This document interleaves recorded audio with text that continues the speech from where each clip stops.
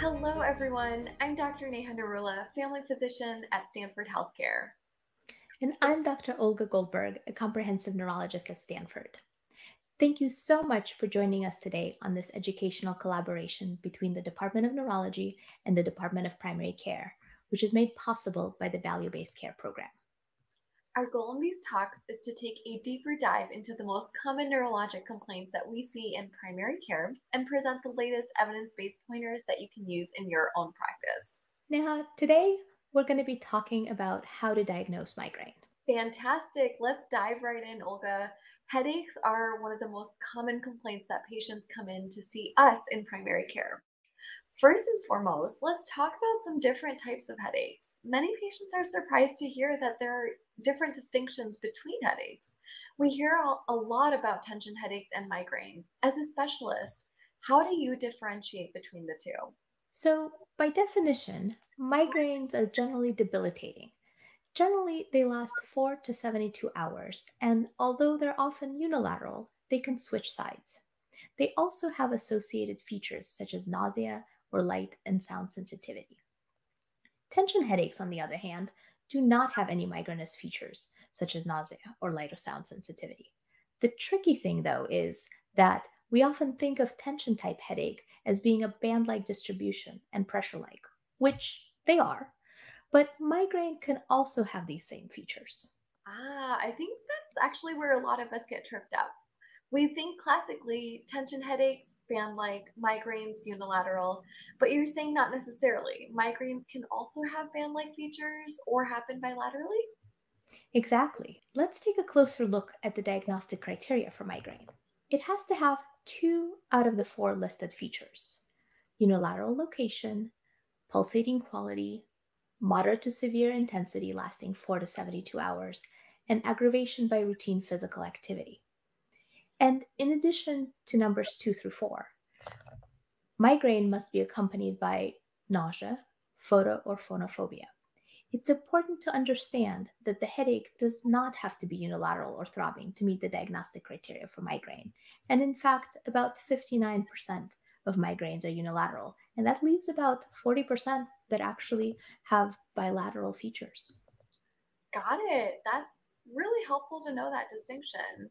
So, technically, someone who has a bilateral headache of moderate intensity that they say worsens when they go up the stairs and is also associated with some nausea will technically meet the diagnostic criteria for migraine.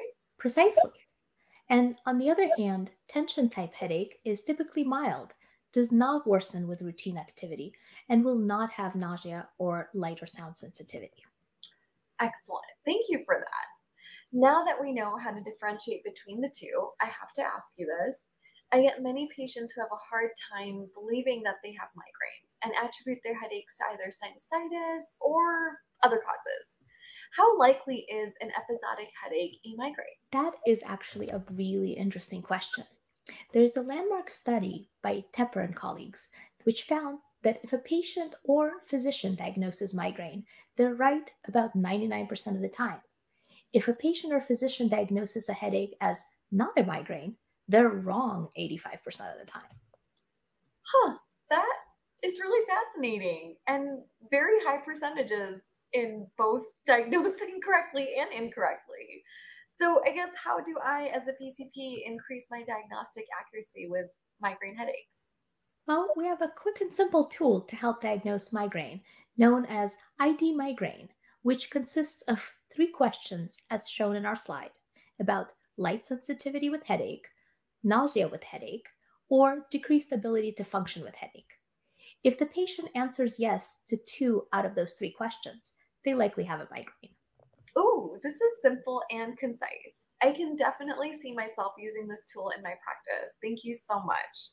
My next question for you is about patients that come in with headaches that are variable in severity, but they may not think of their mild headaches as bothersome or concerning. How do you approach patients like these in your practice? I think it's important to inquire about the total number of headache days the patient is experiencing per month, because that helps us distinguish between episodic and chronic migraine and therefore affects treatment. Personally, I ask patients to tell me about how many headache days per month they have, and to include in the count not only the most severe or bothersome ones, but also the milder headaches. Another way to ask about this is to say, how many completely headache free days does a patient have per month? If they report 15 or more headache days per month, regardless of severity, the diagnosis is likely chronic migraine. Anything less than 15 days a month is considered episodic migraine. Got it. So, I guess to summarize, the distinction between episodic and chronic is actually frequency and not severity. And it's important to remember that not all headache days have to have migrainous features like nausea and light sensitivity. Is that right? Absolutely. It's very common in patients with chronic headache that the milder headaches may actually look like tension type headache, but more on that in our future episode. Wow, so much to take away from today's chat. Thank you so much for clarifying some of these questions that we in primary care see so often. And thank you also to our viewers for joining us today. And we hope that you can listen in on our next session where we explore additional topics in neurology. Until next time, bye.